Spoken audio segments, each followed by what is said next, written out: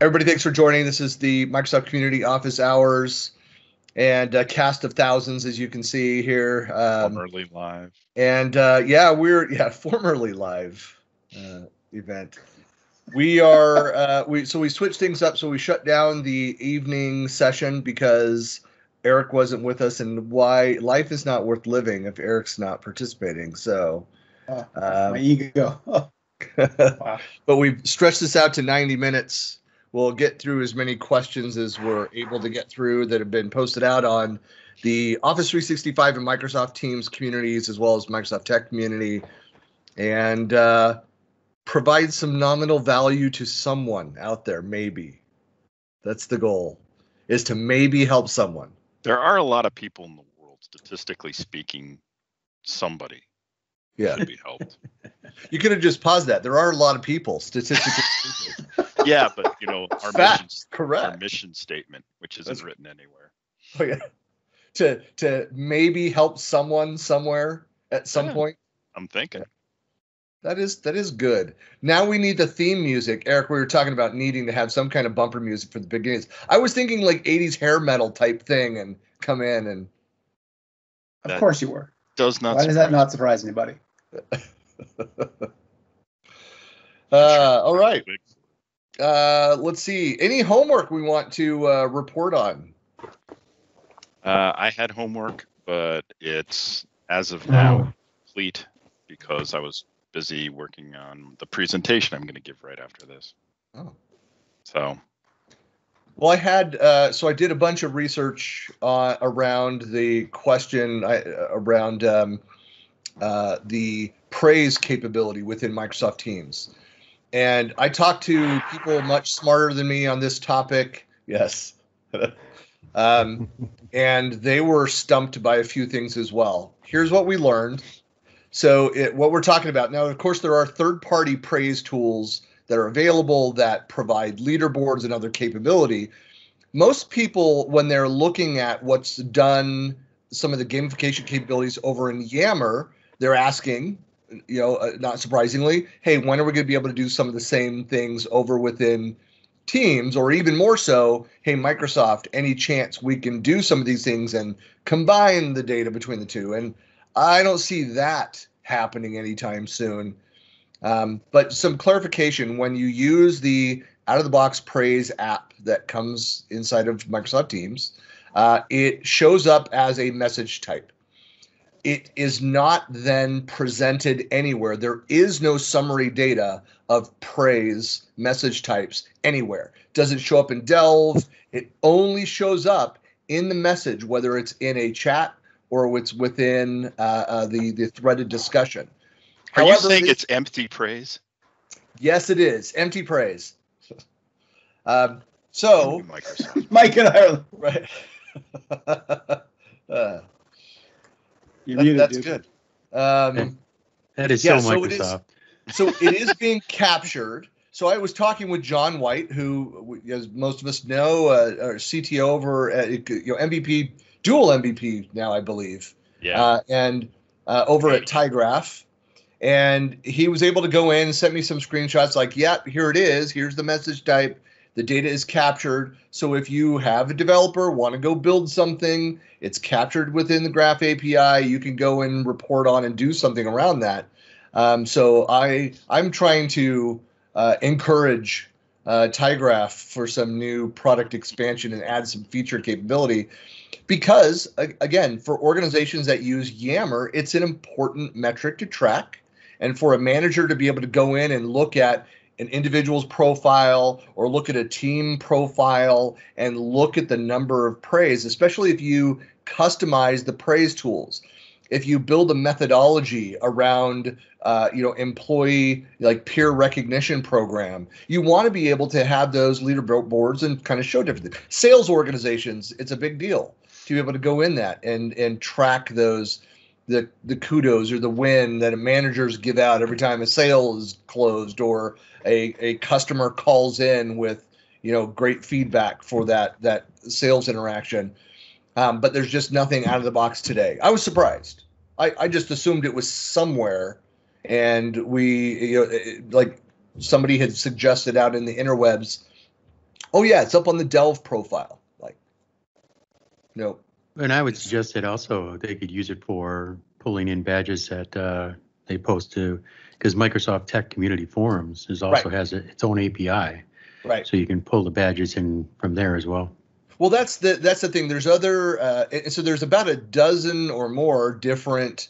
I've pulled in links for some, so I'm still working on a blog post for this. So John and I've got some questions still that we're investigating.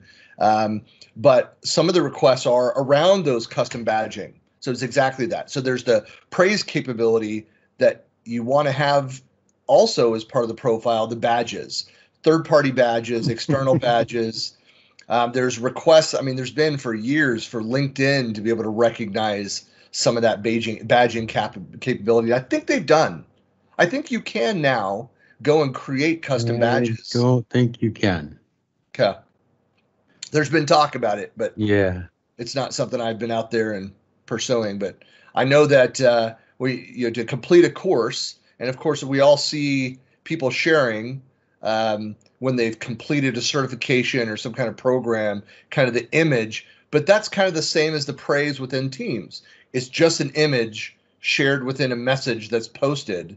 There's no tracking of that badge. So it would be the ability to have on your personal profile for managers to be able to build that off of that, leaderboards, tracking of that capability. Because think about that. If you're using Pluralsight and some other internal education tools, like Visual SP, and you complete courses or Microsoft certifications, me as a manager would have to go manually add in badges into profiles and track all that stuff.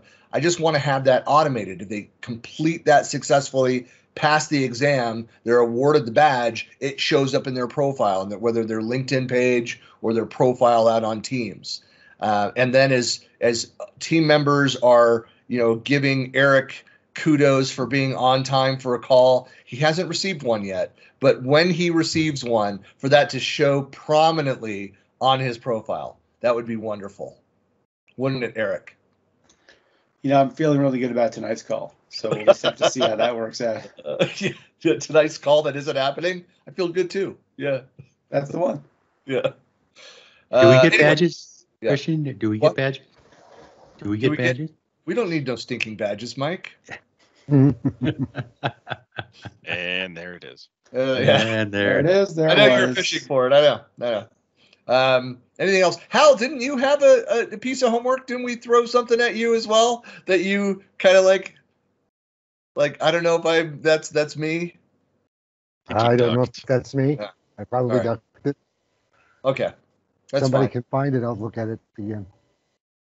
Yeah, that's all right. Well, so let's do T-shirts before we get started. Let's see it, Sean.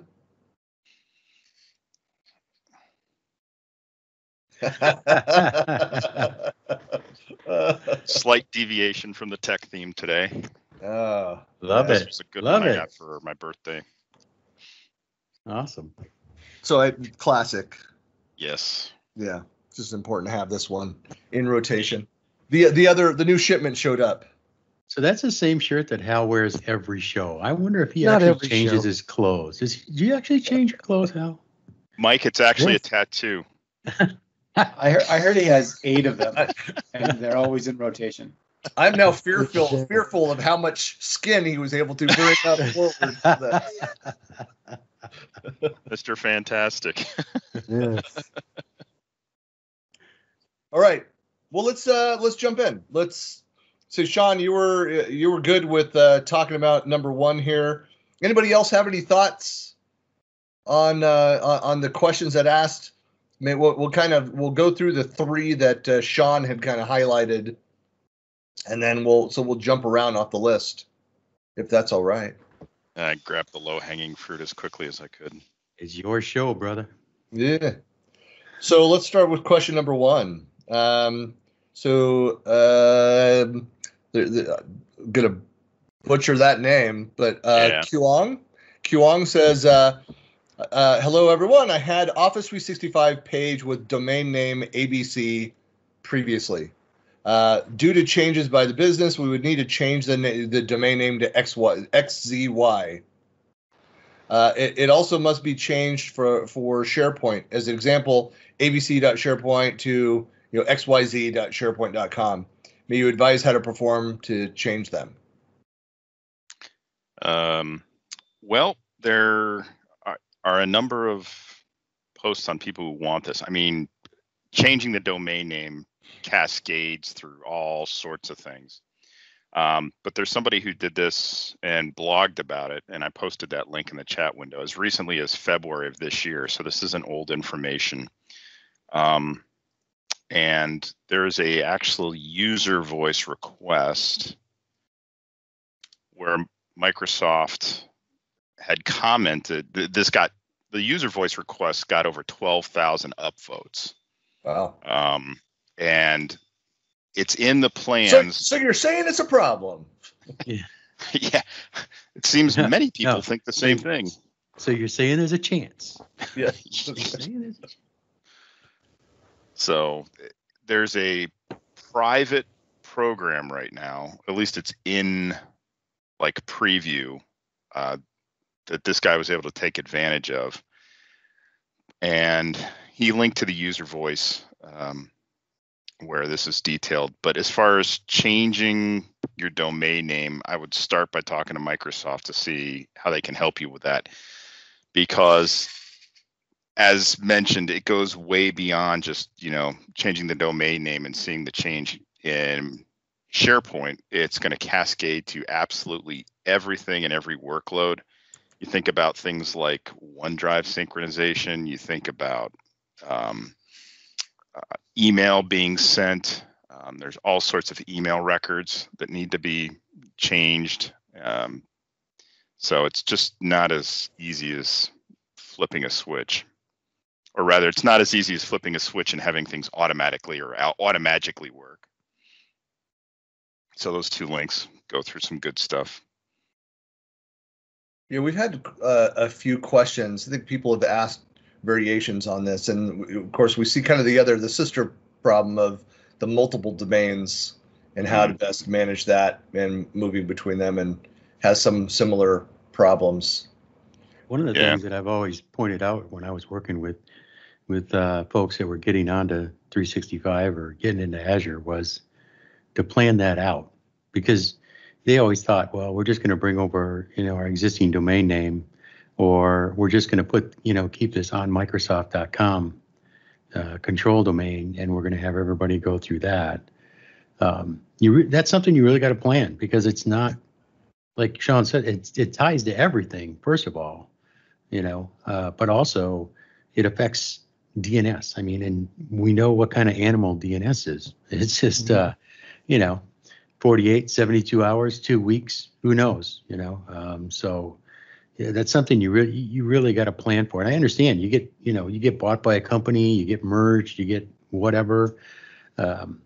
That's happened before to other companies, and all, a lot of them probably just migrate, create a new domain, migrate all the stuff.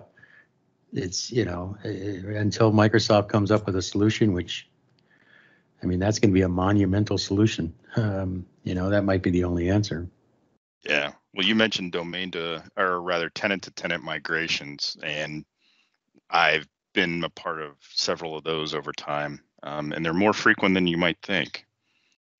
People have to change everything up at once and start fresh and go to a new tenant, sadly. But well, the other piece of this as well is especially if you are moving over, if you've got historical SharePoint environments, if you've used Yammer, if you have these other components in place, the naming conventions across all these different pieces. If you're doing any movement, any upgrade of any one of those pieces, that's part of that planning as well. And then to go and look at, hey, is this the right domain, or are we integrating multiple domains in, or multiple locations? And then ask those questions too. Is like, are we going to be in acquisition mode, or be acquired, or acquire another company later in the year?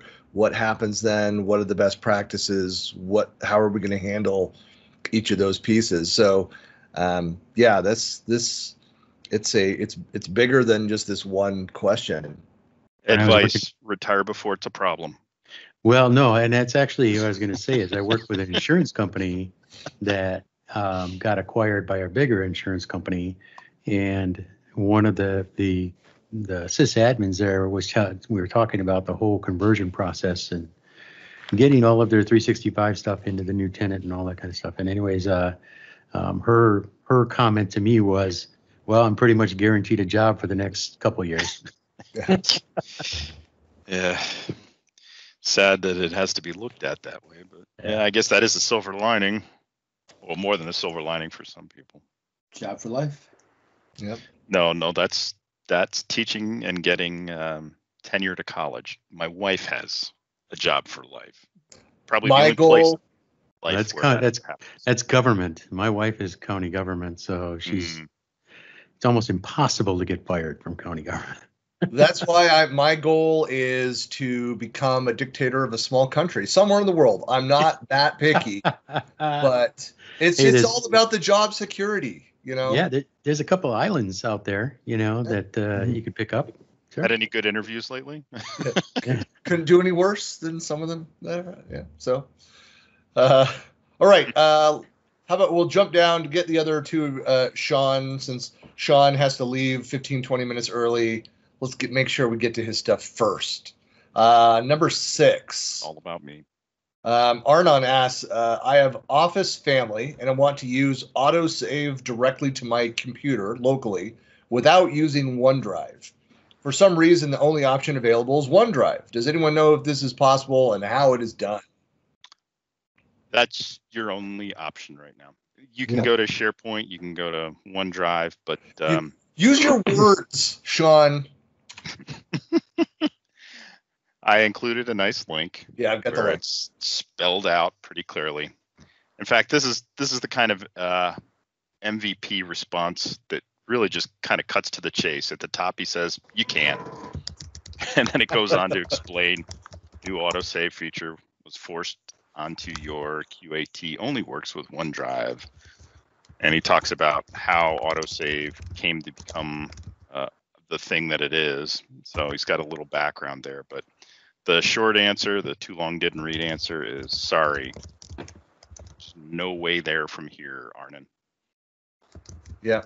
You just set up the sync, so you've got it locally if that's the issue, if you want to have them in that one place. But right, that's the sync engine.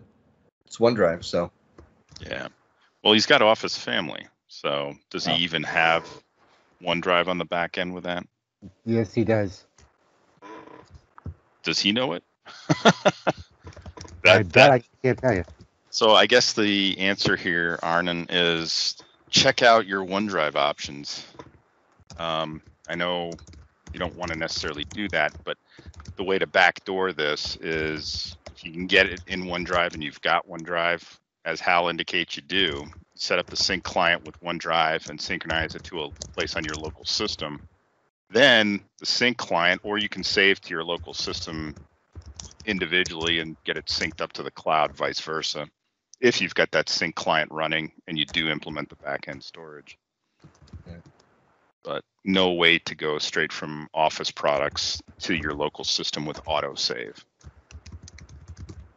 Right. All right.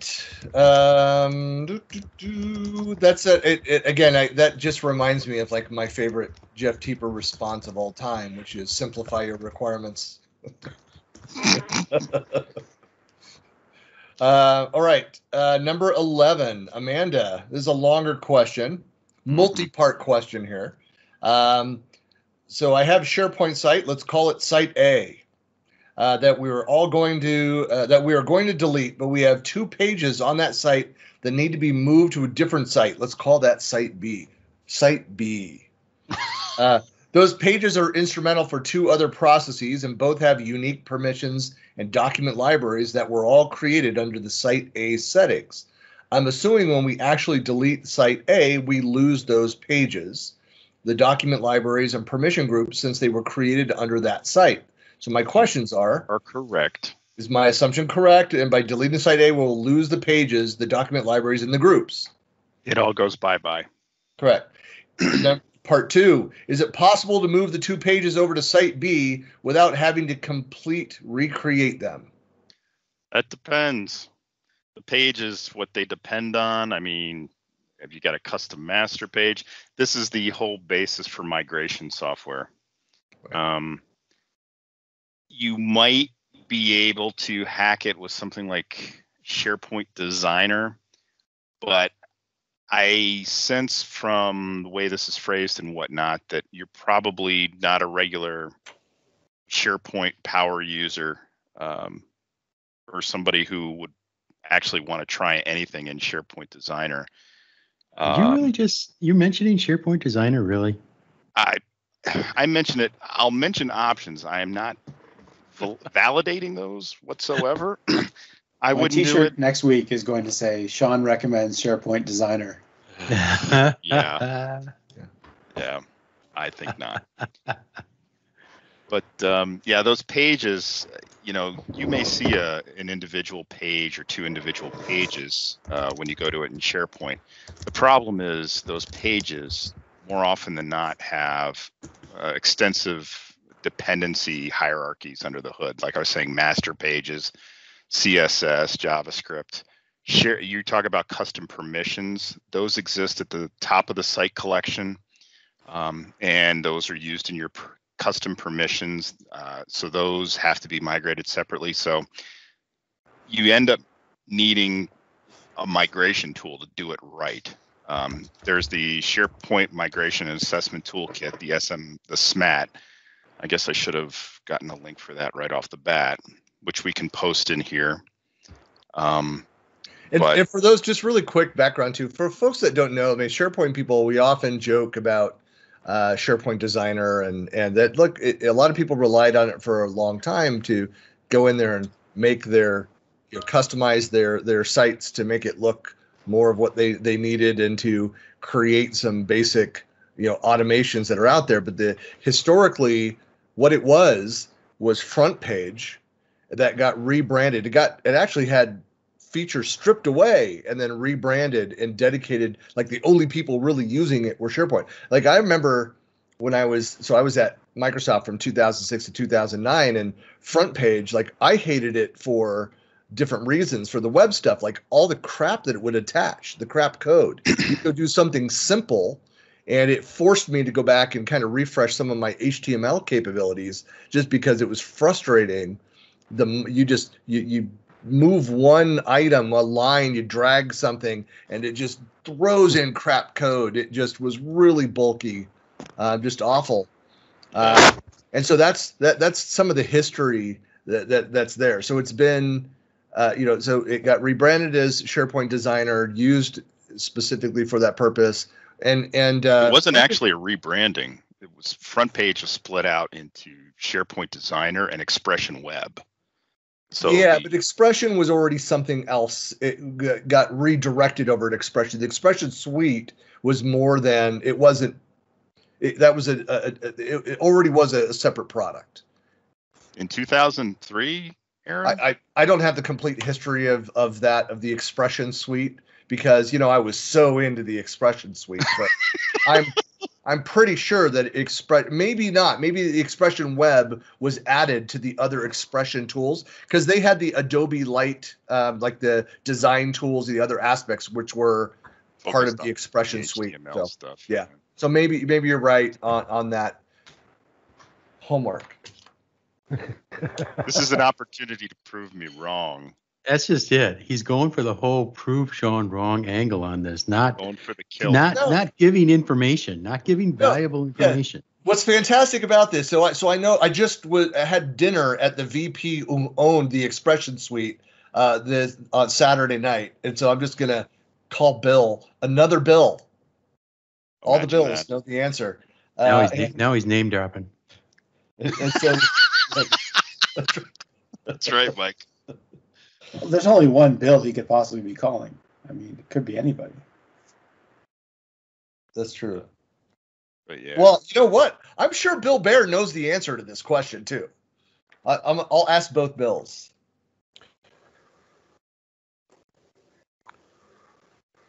All right. Sorry. The Sean, I interrupted you. Part 3 of her question, is it possible to move the document libraries over to Site B without having to completely recreate them? That's kind of the same answer. Yeah, well, that one is probably the easiest, or the most likely to succeed. It'll depend on if you've got site columns implemented in that list, content types, but either way, I put the Migration Assessment Toolkit link in the chat window. That would be, if you're going for the cheap, try to get it done route, I would recommend looking at the Migration Assessment Toolkit as a first stop, because it'll recognize those dependencies. The whole point of me mentioning SharePoint Designer was because SharePoint Designer had the ability to leverage the content deployment API and could generate an export package with dependency chains of items. So if you had a page and it happened to reference CSS and other things, that could be packaged into an export file. And that file hypothetically could be brought into a SharePoint site. I don't think that works anymore for SharePoint Online, but it would work between 2 on-prem sites. Yeah, but what you're talking about is still you're still talking about standing up those pages to look and function like they were on Site A. The part 4 of her question, is it possible to move the user groups over to Site B? It's like, well, yeah, you can go in and look at the permissions. You can put everybody who has access and set them up with the same permissions. The problem then becomes any of those automations or integrations that you have with Site A, those sites don't change. It doesn't automatically recognize the new. So you're still going to have to go and do cleanup to find all those other links and go transform those, point them, redirect them to the new site. But the automations and retest them over. And this is where you start to get into that situation of there's a lot of effort involved there. Would it have been easier just to migrate the content, the structure, and rebuild the automations? Yeah. And oftentimes the answer to that question is yes. And a lot of organizations start at that point, trying to bring the stuff over piecemeal. Invariably, something gets missed. Right. Well, that's why I think one thing that, I mean, having worked for Sean and I, both of us, for 2 different, acquired by the same company, but we were working for 2 different SharePoint migration ISVs. The whole idea, the concept of the iterative migration, of moving a little bit, testing it, and going back and look at this, that's one of the reasons why we strove for that iterative migration capability, so that you could test out the site, test out those automations, roll back pieces without having to move everything or giant portions across, or seeing failures and not understanding why. So it allowed for better piloting, testing out of that. Yeah, exact migration is an art, not a science. Right. It's what is it? What does Snape say in Harry Potter? He says it's about alchemy, about his potions class. It's the subtle science and I'm trying to remember. There's a great quote. Now I can't remember it. Okay, somebody write down the date and time that Christian's quoting Harry Potter.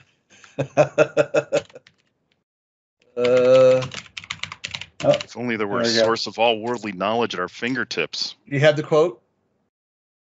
I didn't go looking for it. I saw that you were on it.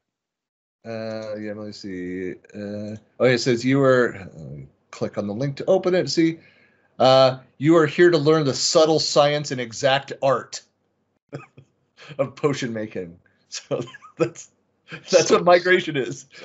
Yeah, that's a good way to put it. Exact art of migration. That's very spot on. Yeah. All right. I'll add that into the liner notes for the notes. It'll be on the DVD that you can purchase. We'll have that purchasing information later in the show. Oh, and we will sell DVD readers with that. That's right. All right, Eric, I don't know if you had any questions that you wanted to focus on. Those are the three that Sean had. Oh, Beyond the meaning of life and all those. Otherwise, I'll go to number 2. I'm fine. Yeah, no, I was with a client all morning, so I was Okay. not able Yeah. to review. No worries. So Sounded Christina, like it was a clown morning. Anyway. It was a cloud. It was also a cloud morning. yeah, I will now carefully enunciate all my words. thank you. Christina asks, I asked the other day about the iPhone calendar not syncing with Web Outlook. I understand that if I have the Outlook calendar as default, that solves the problem. But having said that, if I create invites from the default calendar in Outlook using the iPhone calendar app, it doesn't give you an option to add invitees. Why is this? Is there a workaround? I need my iPhone calendar and Outlook web to sync. I have an Android. I'm sorry. I'm useless on this. Yeah, so for me, so I see it in both places because my wife uses iPhone calendar. I don't. So it does the sync, and so she can see those activities, but I'm using Outlook as my primary. So I know that's not an answer. Well, it is an answer. It is an answer, yes. Not the one she's looking for. Desired one. This isn't the answer you're looking for. Yeah, no, I mean, this has been a common problem, right?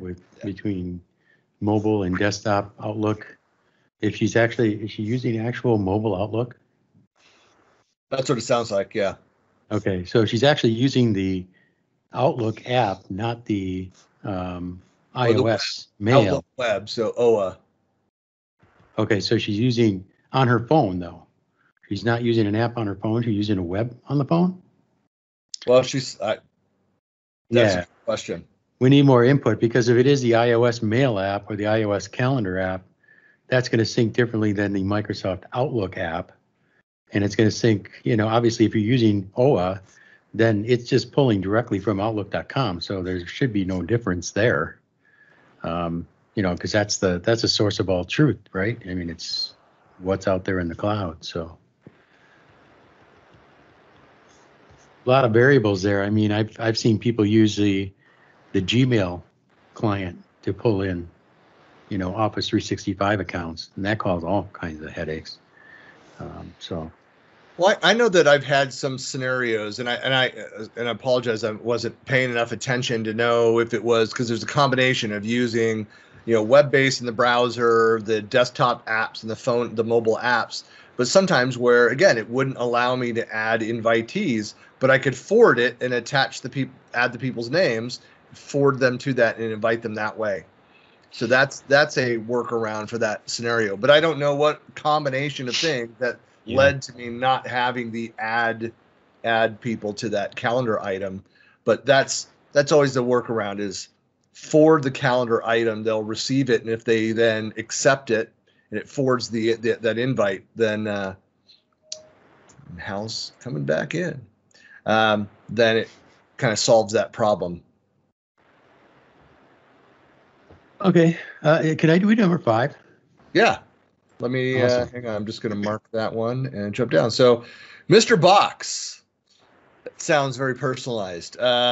Has a question about anomaly detection. Hi, I would like to detect anomalies across multiple fields that are not numeric. So, for example, looking for unusual Azure and add sign-in events using source IP, app name, account name, client name. To the best of my reading, Sentinel has time series analytic capabilities and can easily detect anomalies, however, only on continuous numeric field. What I'm looking for is a way to perform anomaly detection from the event data, when the event data is categorical, so IP addresses, account names, rather than numeric. Splunk has a solution, but he's looking for something that can happen with Sentinel or any other pointers or guides. Yeah, so the thing about Custo is it's just a query language. That's all you're doing is you're querying a backend and the log analytics data. Now, of course, you can access everything through the REST API or the Graph API, which is kind of like a REST API. Anyways, in the what you're looking for, what this particular scenario, what you're looking for is you're looking to change a numerical field to a string or to a different class object inside of a programming, and that's not an easy thing to do.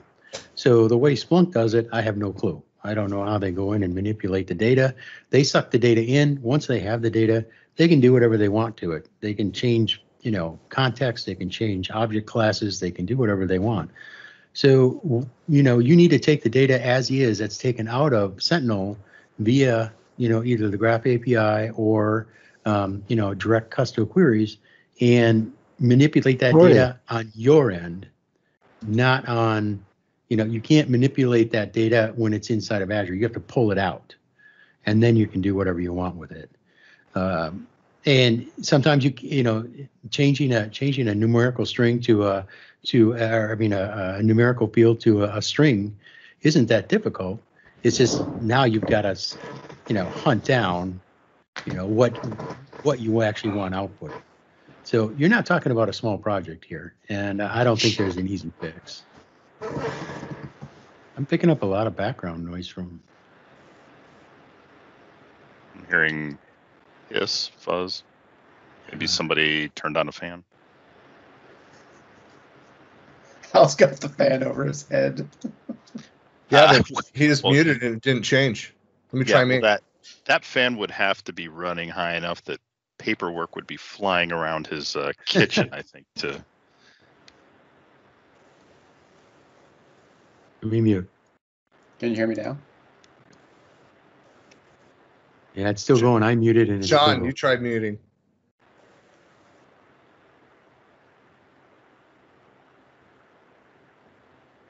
Weird. It's Riz. Is it me? It's always Riz. Now there's a vacuum cleaner going in the background, but I'll sit on mute. No, that was Riz. You went mute and it's gone. So anyways, yeah, to answer the question for Mr. Box, you're going to have to do some custom code there as far as, and it doesn't appear what you want is that difficult.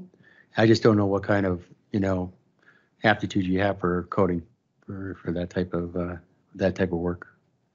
Oh. Yep.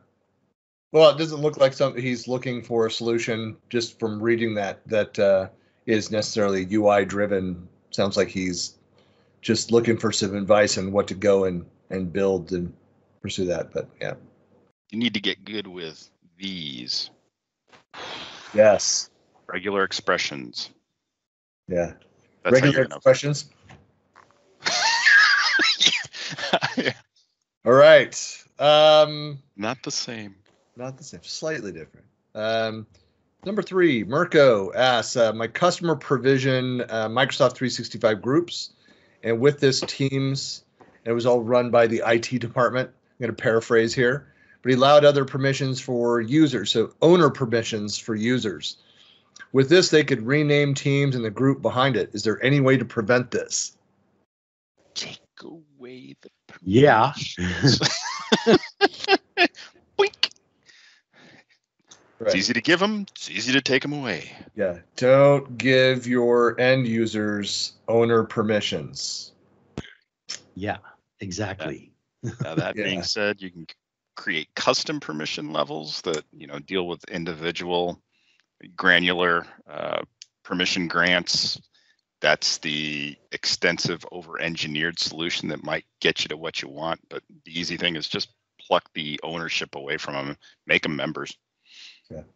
Well, this is, and I know a lot of smaller organizations that say, well, then, I'm having to go in and do a lot more centrally where I want people to be able to kind of self-serve. And it's like, look, depending on the culture of your organization and what needs to be done. I mean, again, historically in the SharePoint space where 99.9% of the issues that you experience started with the permissions and as the kind of the root, it's turning out to be that way with Teams. It's why a lot of organizations are really excited about building out around the templates, having a formal provisioning process in place so that it is a more controlled consumption of the services, and that you can then go in and create roles for your users. Maybe you have members for everybody across the board, but you have a subgroup of people who have shown to be more trusted. They've gone through some training,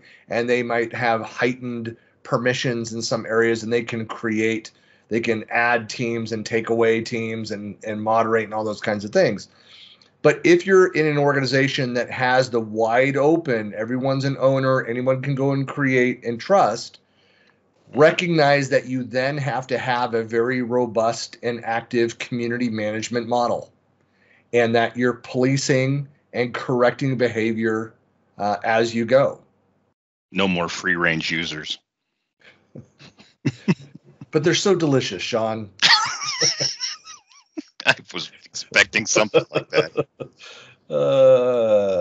I just like how they taste. I want those Costco corn-fed with what else do they put, all of the drugs that they pump into their chickens. I want that kind of like Costco chicken. We've talked about it in the past, why I jumped immediately to that.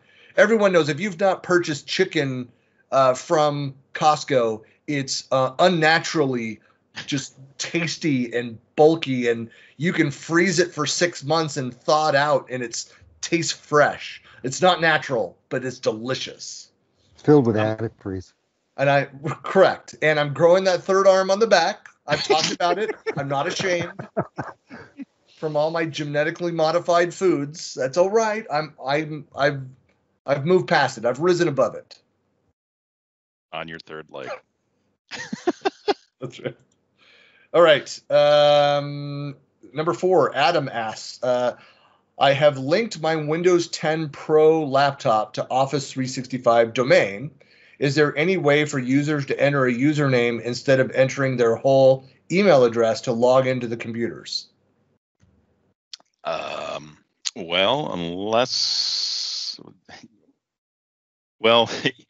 The answer is yes, but it's going to be a different account. I mean, if you're trying to log into a local account versus something that's brokered by the cloud or Office 365, I guess we need to know what your domain situation is. If you've got an on-prem domain that's being synchronized, if this is a personal laptop, if it was set up, with your standard UPN, which is typically your email address, then you're probably going to be logging in that way, unless you create a specific local account for that person to log into. My understanding is that when you log in to do it that way, you're logging into the local machine, not the domain. Right. But always used to be domain /username. Well, my understanding is when you actually go through Intune and you set up a Windows 10 laptop or a Windows 10 machine, through the AD join functionality, you have to specify the email address, because that's how Windows 10 identifies your tenant. It doesn't identify it with a domain /username. So that's only with domain join, AAD domain join. So yeah, that's basically, we need more information.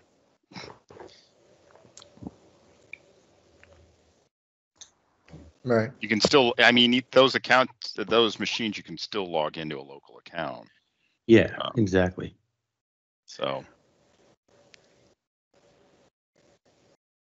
Yeah, and the only problem with that is that if a user, depends on your support model, if a user has questions and they're going to contact Microsoft or another support org, and they don't know, that it's that their email or whatever, it could be confusing. But yeah, not so much. Who do you work for? Yeah. Yeah, and I know they can figure that stuff out, but yeah. So Adam, if you've got additional details, email us. What is that email, Sean? That's a good question. What is He's got to look. Office hours. Office hours at collabtalk.com. .com. See, I need to have that little sound effect just to do the .com. Who? I mean, that's stolen from who? It's Well, you start singing it, you'll know. The cease and desist order. That's right. Yeah. Don't call us, we'll call you. And I got a suggestion, just real quick here, Christian. Yeah.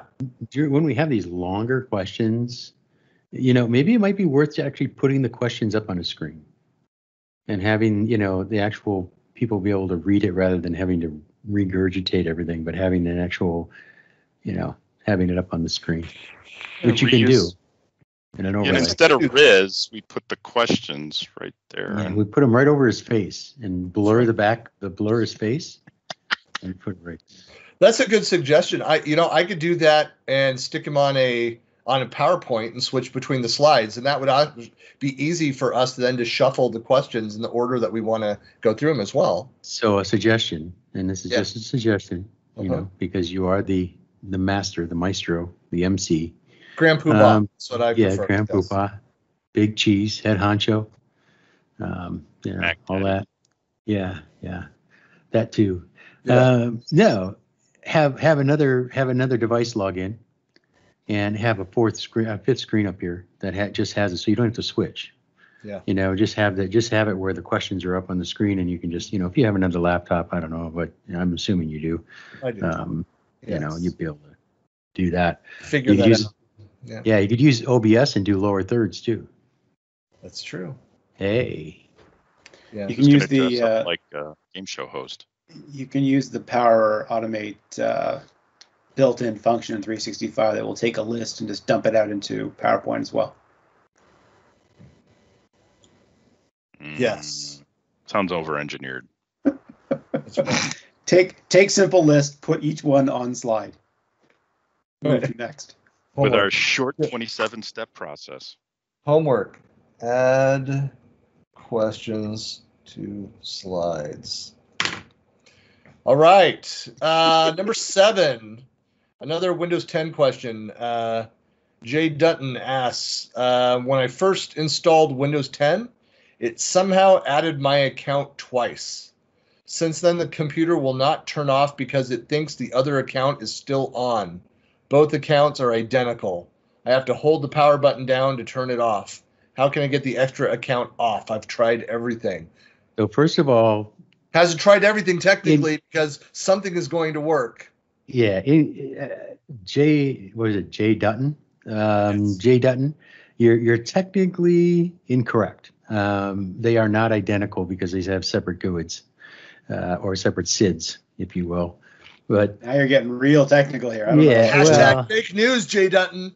It's just a SID, man. It's just a SID. Leave it alone. Anyways, the thing is that I would place money that one of them is set up as a local account, even though it's got the same name or, name at tenant name or tenant name / whatever, but it's just Windows 10's got it set as a local account, and the other one's set as a domain account or a Azure AD account. The part of this that really boggles my mind is he can't turn the computer off. That's got that. I don't think that has anything to do with this. I mean, obviously that doesn't. Usually you just get a warning about if you turn this off, the other person's going to get disconnected and their work isn't going to get saved. Yeah. Right. Yeah. But that other person actually has to log in. So there has to be another session, and you can see that in Task Manager, right? And you can go in there and you can click on the Users tab. 5 sessions. Yeah, and you can see the sessions that are going on. So Jay Dutton, to confirm what Mike is saying, you would need to go into users and groups in Windows and see if you have an account that's there under users. So careful about that, because most people with Windows 10, if they're not used to like Windows 7 or earlier, Windows 8 and earlier, is they don't know about users and groups, because every time you try and go users and groups, it takes you to the account settings, which is different than users and groups. So you want to go in through Control Panel, go into computer management, and then go into local users and groups to find out exactly what users are active on the machine. If you go into accounts, it's too vague. It doesn't tell you all the details, It's the lightweight app on top of it. Yeah. It's making it easy for folks who don't understand that. But go in through Control Panel, and you should be able to find it there.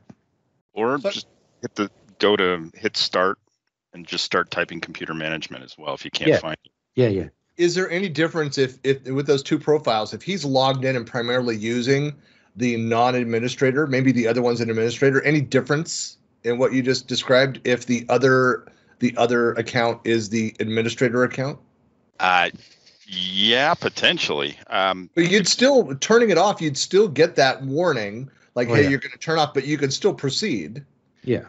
So things get a little bit more complex if he's running under an account.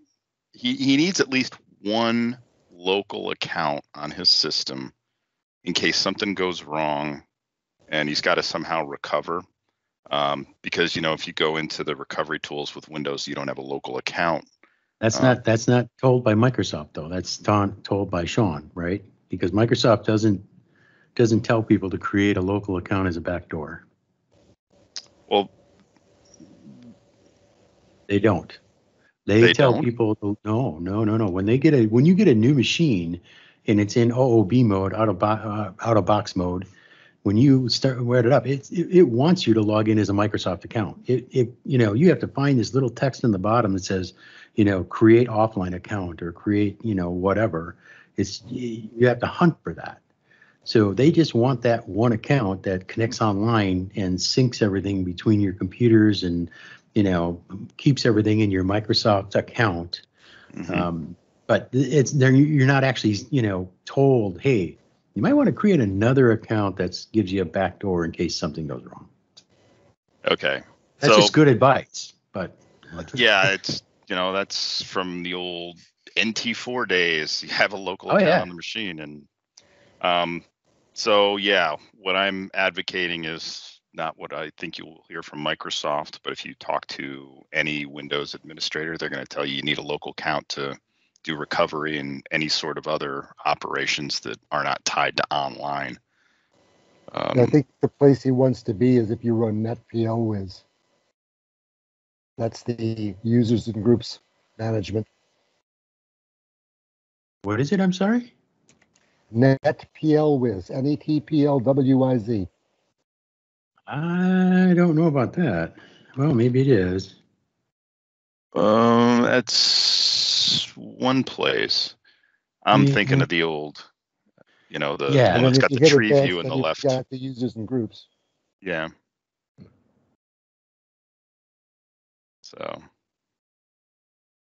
Yeah. But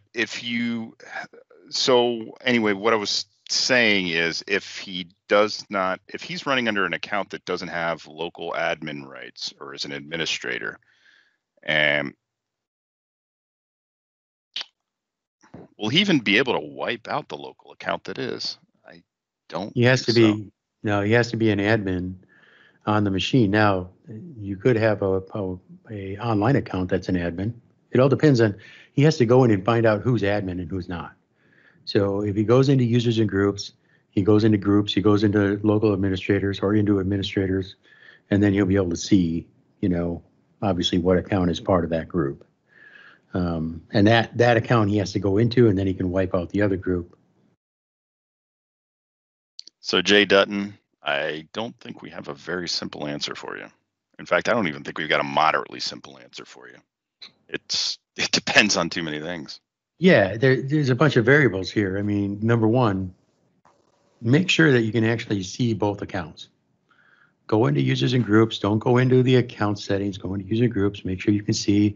Find out what account is actually administrator. And if the account that you want to keep is administrator, you're golden. Go out and delete the other account. Simple as that.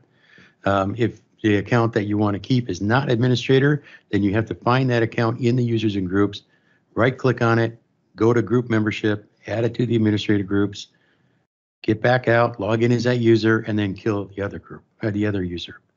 And then you're only going to have one user on that machine. Now, caution. Once you get rid of that user, you're going to lose all of their settings. You're going to lose all their files. They're going to use, I mean, they're gone. So if you got anything in the downloads directory, the documents directory, anything like that, gone. I was just going to call this like Mike has recommended the Logan's Run approach. Of course. You know, of course. The other users flying around that they explode in the fireworks and lights. Renew. You know, it's the little heart plug light that's you know, beep beep. They're red. Time to eliminate them. I like referencing modern, like very in the now movies, like Logan's Run. All right. In the now from 20 years ago. There are a lot of users saying Logan's what? You talking about Wolverine? That's it. Yeah. And I always like that scene too with the ice robot thing. It's one of those cases. It's like running away from the Blob in the movie where the people are like they fall to the ground. It's like Yeah. And 5 minutes later, the Blob overruns them. That's Or a fish called Wanda. Ken's gonna kill me. You're gonna whack her? Or- You're gonna whack her, Ken? Ken. Well, Oh my God, he's gonna whack her. Deadpool, you know, chasing the guy with the Zamboni. Yeah. Will asks the question number 8. I'm trying to understand why the new Microsoft list object couldn't be better accomplished with a shared Excel file containing a table.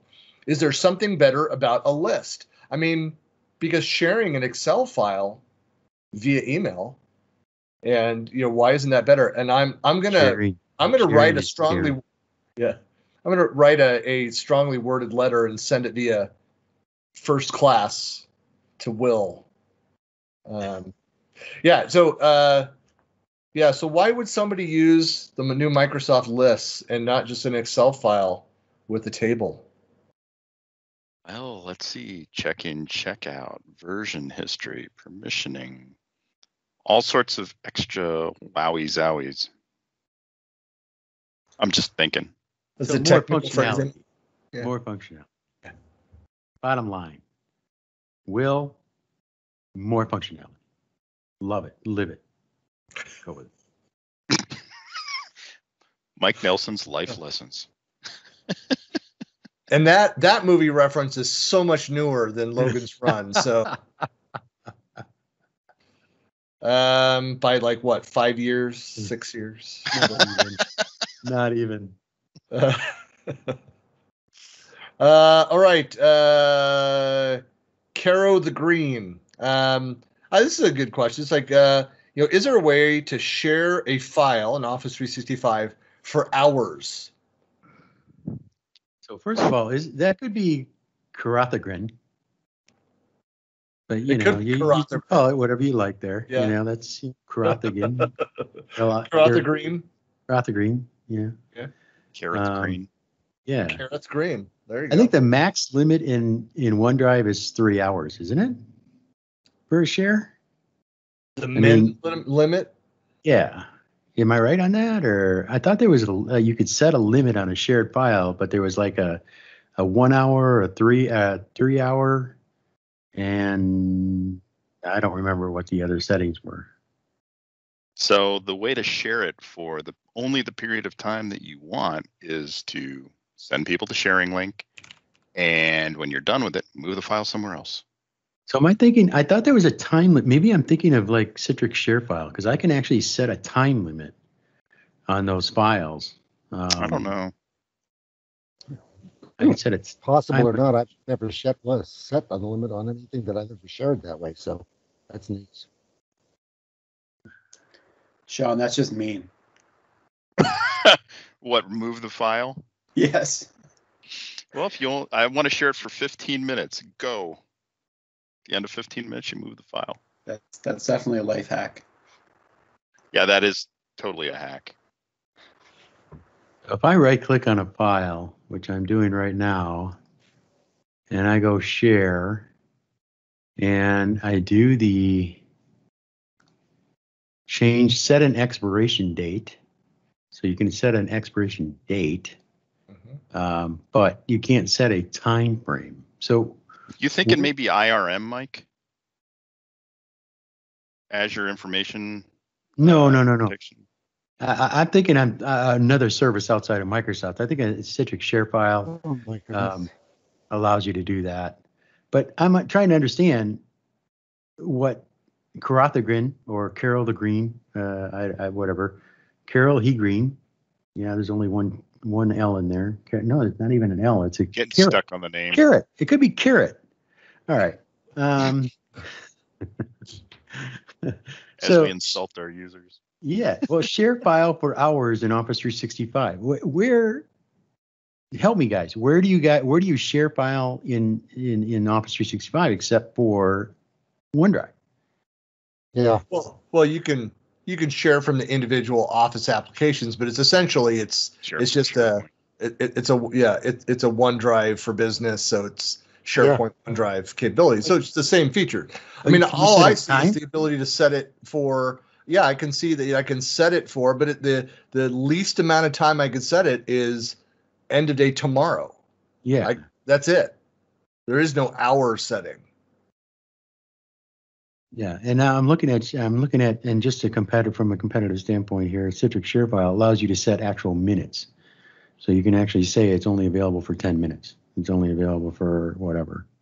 So for the 5 people that use that, fantastic, Mike. Yeah. No, but I mean that's a good point. I have not seen that level of granularity anywhere. Dropbox. Microsoft. In Dropbox. Yeah. Dropbox allows you to do that. Yeah. I'm looking in Dropbox right now. Box or Dropbox? One of them allows you to do that. I know Dropbox. Yeah. And I just search became for aware of sharing. There's a new Dropbox app, which obviously I knew nothing about. I know. I just deleted it off my system. I realized that I was paying for it for years. It came up for renewal, the annual, and the design vendor that I worked with is the last one. I had one client 2 years ago, and this design vendor that I've not worked with in over a year, that I needed to use Dropbox, but I've not needed it. It lost a lot of market share, I'll tell you that. Yeah. Except from people like me who have lots of shared files in Dropbox, and if I change them, they're going to break tons of links, and that's more of a pain to fix up. Yeah, it's called being lazy. Being lazy. I guess number 10, Christian. All right, number 10 is Windows Media Center ever coming back, and that's from Kingman MP4. So someone that has MP4 in their ID, and who's stuck on that various technology. Kingman MP4. You need to look at Plex, or no, you need to look at. I mean, I got to tell you, this is kind of a pet peeve for me, because when Microsoft starts promoting Groove music, that is the absolute. I mean, that should go away with the Zune. It should just disappear. I know you're going to pull it out, Christian. I know you are. I had it ready to go. It's like Rob Foster's foot. That Zune just comes out. Groove music was one of the many worst decisions that they've made. Is something happened to that? Is that getting retired, or am I just wishful? I hope so. Nobody's so. No, but Windows Media Center. Well, now you're talking about the whole thing here, not just the player. I know, not just the player. Yeah. The player, of course, is still there. I use it still. So yeah. But this is the encoder. The whole bit. So. Is there like an open source version of that? For the Media Center?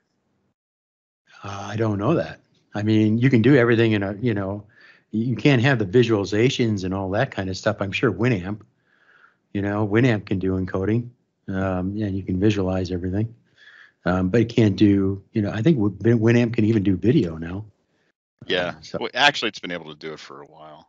Yeah. One of those guys who paid to support Winamp. Oh, and they're going to be releasing a new Winamp. It's being renewed. Somebody actually is saving it. Awesome. If you go out to Winamp, they're making some noise about that. So Here's my sharing on screen my my Zune app.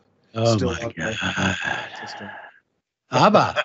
Yeah, you got ABBA there. I see that. Yeah. I have yeah. thousands of Yeah.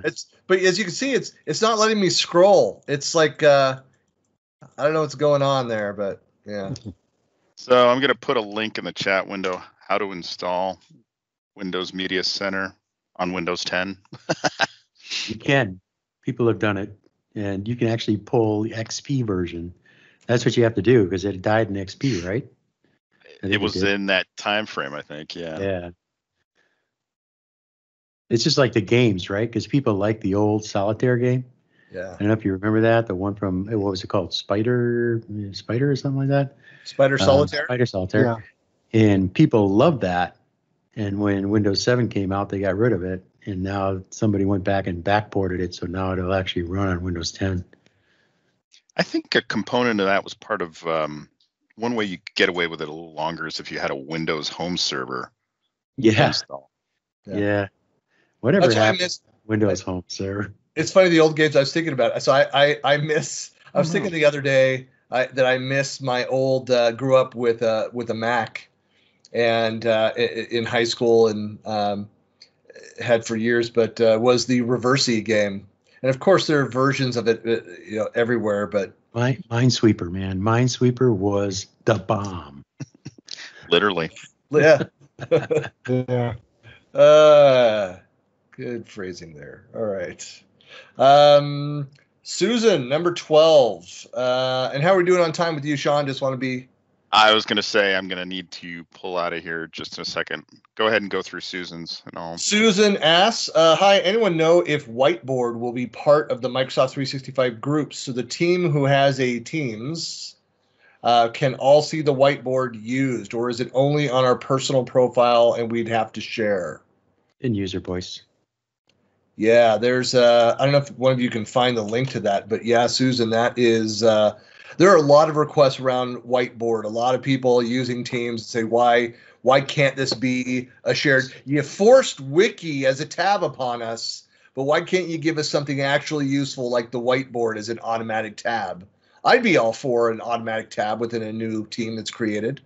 Your workaround for that, Susan, is shared OneNote, right, which we typically update in real time. So you can actually achieve the equivalent right now without specifically Whiteboard. Right. But if you're doing running a meeting, you can always share the screen and do some live editing on there. People want to be able to have the co-editing multiple things moving around with their name or their initials or something around who's doing the edits. Yeah, so there's a lot of talk around that. There's stuff out in user voice. I don't know time frame for this, but third-party apps too. There's two of them, yeah. Freehand and Code by Vivani, that do it. Yep. There's a lot of movement happening around that, so a lot of people asking for that.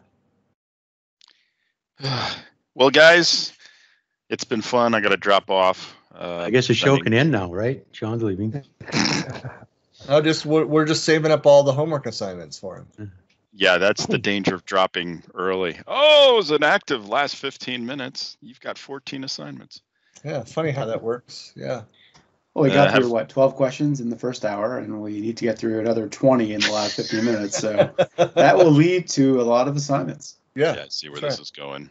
Have a good rest of the day, guys. Hey, thanks a lot. Take care, Sean. All right. So number 13, Robin. I just want to verify a few things before migrating our email system. I hope you'll help me clear up these questions in my mind. One, do I need to remove DMARC, DKIM, and SPF records before adding additional DNS records for Microsoft 365 Exchange? No. Huh? And if so, can I delete those records and add them again just in case we're going to revert in our previous email system? So see, reference previous answer, please. All of the above. No, those records do not need to. You don't need to do anything with those. 365 is smart enough. Don't worry about them. Okay. Let's see. Luca asks, can I recover and download the files attached to a group chat? I need to import the documents added from the user to the chat in another program. So you're having a chat. People have added a bunch of attachments to that chat. Is there a way to mass download those items? Anything you put into a chat, doesn't it go into the files for the team? Not for a chat necessarily. Oh, I thought it automatically got discussion. added. That's for a conversation. Yeah. Oh, I thought when you were doing it in a group, it automatically got added to the files. Okay, I'm wrong. Yeah. No, anything that happens within a chat is personal. It's separate from all the rules that apply to a threaded discussion. The chat over in a channel. And then the answer is no. Yeah. It would be one by one, right? I'm not aware of anything else. You also can't share within a chat. You can't share content from a channel. You have to upload it directly from your PC. Now, see, that's different than Slack, because Slack you can actually share from a channel to a private chat, and from a private chat to a channel, as long as you give permissions. So. Yeah, what would be, Eric, any thoughts on what's the kind of the governance, the thinking, the security thinking around not allowing that sharing to happen between chat and channel conversations? Well, I mean, there's a bunch. I mean, so all of that was put in place long before from an architecture perspective, all that was put in place long before the private channels existed. So people were using chat sort of in place of private channels, sometimes without knowing and other times doing it intentionally. So it was intended to share information one-to-one, which was not previously shared through any other mechanism. My guess is as they start to make changes, and that's not one that needs to be done urgently, obviously, because you're just, you would, if I was chatting with you, Christian, I would send you something and then I would send it to the group elsewhere if it was for public distribution. So I think it was really just a privacy type of issue initially, and that'll change in time.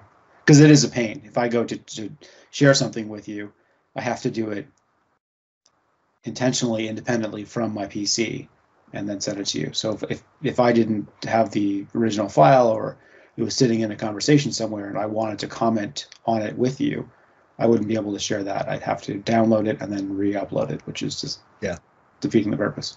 Well, but as the initiator of a chat, if I had the ability to not allow, maybe by default it allows for sharing, but I could toggle off and not allow anything that is shared uploaded into a chat anywhere and control it that way. But most things, if you and I are having a conversation and we're editing something and it's ready for prime time, we've kind of moved through the idea formation and we're ready to share it over in that channel discussion. Why wouldn't you be able to move that across, other than the fact that it's located, the content itself is at a place that is a private channel, a personal, OneDrive or something. And I don't want people co-editing, or the permissions are just different from that location than where the content will reside within that channel. Right, but the bigger issue is, what is the discussion, right? So if you and I are chatting, I mean, it comes down to governance of what people are using chat for. The idea behind chat is to have, in my humble opinion, quick sidebars that have nothing to do with anything at a project level or at a business level, which invite you somewhere else. Hey, Christian, do you have 5 minutes? Let's go talk about this client. And therefore all the information is independent of a particular channel or a particular client. As soon as you're talking about, it's like email, right? You write an email just between you and I, we can go back and forth 100 times before we talk about a specific client. But once we're talking about a client, you want, information that's going to be referenceable and threaded and contextual within the context of that specific client. Maybe, except for when Sean, Mike, Hal, and I talk about you specifically. We don't want, we want to have that conversation, and then we have the attachments eventually we might want to have public, but not the conversations. Right. No, but to your point, like I get that the sidebar conversations, but from the attachments, I look at differently than the conversations, the chat conversations. I think there's a reason why you peel off and go have a sidebar conversation because you don't want it to be part of that historical record. It might not be relevant, might be more personal stuff, where we're talking about Sean directly and Mike and Hal and you and I, just like we do every week. This is all being recorded though, so it's kind of all for naught when you think about it. But anyway. Yeah. But the documentation itself, again, it might be that we go through several iterations, the two of us, and then just want to easily move that over. It's just an additional step of having to save that down and then re-upload that. But the difference there is that it then becomes when you upload that public version, that version 1 or the pilot plan or whatever that is over in that other location, then you just need to go in and do I need to now delete it from my personal OneDrive, which is what I was sharing, what we were collaborating on before. So it can add to some duplication of that content, but it does enforce that the content is where it's supposed to be managed properly by having that separation. Right. Correct. I had the call that I got off before I jumped in here was with a government client, and they were asking all kinds of questions about Microsoft Teams and how I should write in under an alias, let's say Sean McDonough, and ask this question.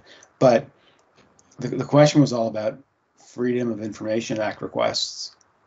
So the ability for anybody in the general public to pull a government agency and say, well, what's all the referenceable information pertaining to this specific issue? And they're asking questions around, well, can is anything that's written into a channel, Freedom of Information Act accessible? And then what about a chat? And then what about a stream recording? Because a stream recording is going to spit out a transcript. And does that become a matter of public record? And from that perspective, it's messy, right? Because the easiest thing to say is, yeah, it's all FOI accessible. And then their question is, well, if that's the case, then how do we communicate otherwise? And my answer is, I'm not answering that question. Communicate any way that you want otherwise. But if you're using Teams, based on where the information is going, whether it's going into SharePoint or whether it's going into a chat file somewhere, all the information lives and exists. So if you're worried about an FOI, then you need to create your own workaround.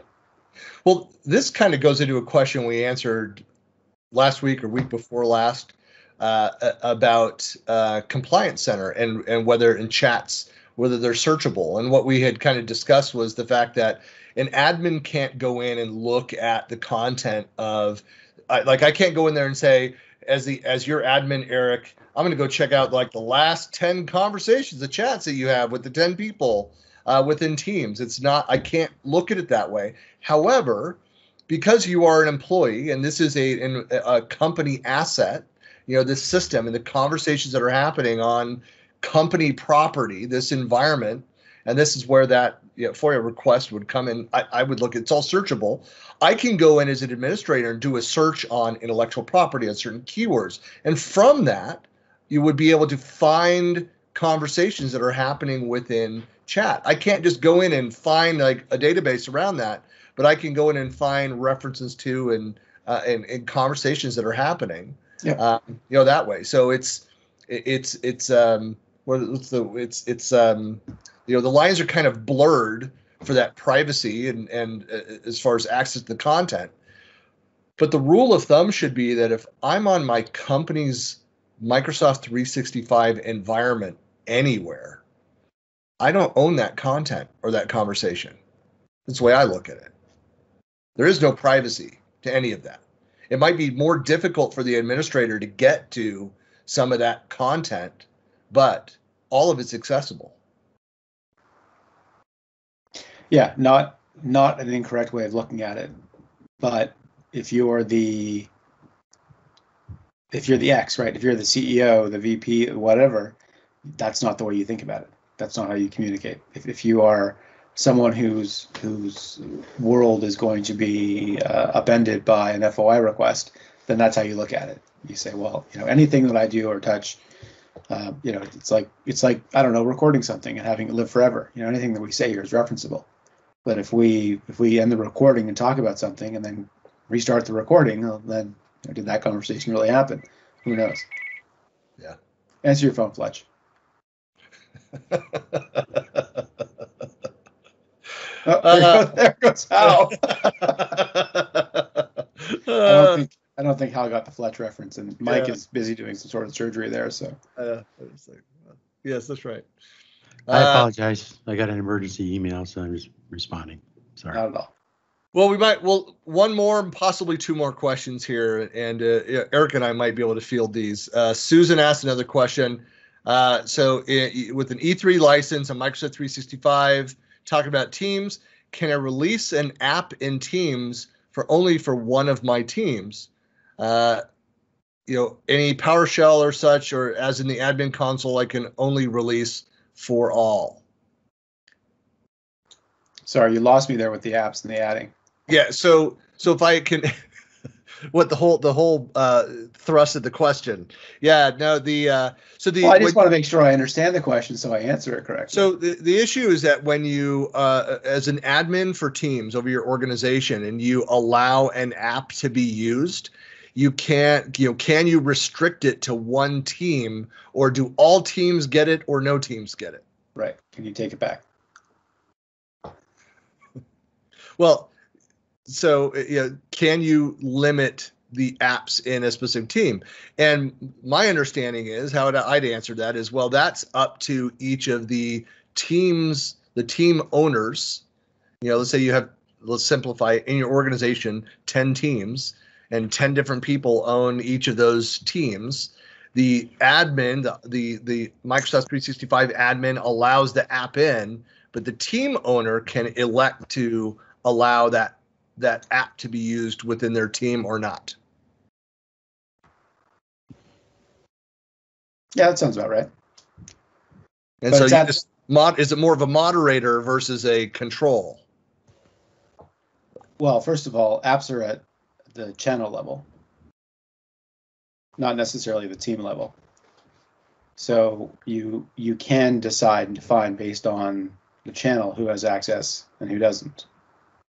Now, if the question is within the channel, within the app, who can use it at that level, that's something I'd have to get some homework done and around and get an answer to. So you're signing up for some homework then, Eric? Sean actually raised his hand. I saw it. Yeah. Yeah, because that's a good question. I don't know the answer. I mean, I believe, and I'll go back and look at it, but I thought it is an all or nothing. It's enabled or it's not, and then you have to do that channel management, that community management aspect of it to police it, whether you allow it to be part of the collaborative activities within that team and those channels. That's my understanding, but Sean will go and clarify for us. Mark that one down as a Sean assignment. Thank you, Eric. Sean assigned homework to investigate. I'm going to mark that as a to-do. Mike looks all focused, and all of a sudden he gets this smirk, and he looks up and nods. Yeah. Right. Number 16, Rupee123. Windows hangs randomly and touchpad freezes. So my Windows 10 is hanging randomly for every half an hour. And the touchpad also hangs for some second and becomes normal. My system has clean Windows, 8 GB RAM, 8 gigabytes, 512 SSD purchased just 10 days ago. Any idea why that might hang? A lemon of a laptop?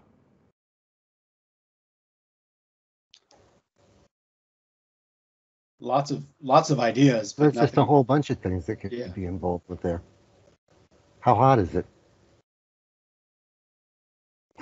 Seriously, that's one of the things that these surfaces that I've got to do. If they get too hot, there is a throttle there's a processor throttle, and that's why I've got this little lovely fan blowing on the back of the machine while I'm sitting here doing this, because there is enough activity in running it. And they blame me for having some sort of background noise. I don't know. Yeah. Didn't want to interrupt that, but no. The point being is I've had teams completely crash on me if the machine gets hot enough. So I mean, that's I've had teams crash. I've had teams crash on me. It has nothing to do with how hot the machine is. That's a totally different question. Well, yeah, that's true. That's true. Yeah, there's a million things that you could check there. I mean, that's not a terribly powerful machine to begin with, but it shouldn't just hang for endless periods of time. I would check things like OneDrive. Do you have OneDrive sync, happening, and how much content is it syncing at a time, or how much information are you editing? Pull Task Manager up and leave it on the screen and see what it does. Yeah. Well, and saying that you've got 8 gig of RAM and that 512 hard drive has nothing to do. It could be an old processor and machine, but same thing. If you've got a dozen things that are open, the touchpad not responding, I mean, all of that kind of points to a memory issue. So if you have 20 Chrome tabs open and Teams running, there you go. Yeah. Guys, I gotta hop here. Yeah, we're at the time anyway. So thanks a lot, Eric, and appreciate everybody for joining. This was episode 26. I didn't mention that at the beginning. Episode 26. Well. I know. So we will not be back tonight, but you can continue to ask questions. Send them to officehours@collabtalk.com, and we'll address them. Otherwise, we're picking up questions from the Facebook groups, the Office 365 community, as well as the Microsoft Teams community out on Facebook. And you can find this recording out on YouTube under YouTube's WAC Collab Talk. So on the company page, just go look for Office Hours, and as well as on buckleyplanet.com. And I provide a complete link list of every topic that we cover in order so that you can go in and jump to that part in the video. So we're now at this every week, every Monday morning at 8 a.m. Pacific. So we'll see you back next week. And thank you, gentlemen. And I'll be, I believe I'll be here for this because I head out to the North American Collab Summit, I think Monday afternoon. So I'll be there in person. My last in-person event was in February. So I'm looking forward to going out to Missouri. Yeah. So, all right, gentlemen. Thanks a lot. We'll talk to you soon. Right. Okie dokie. Thanks. Bye. Yep.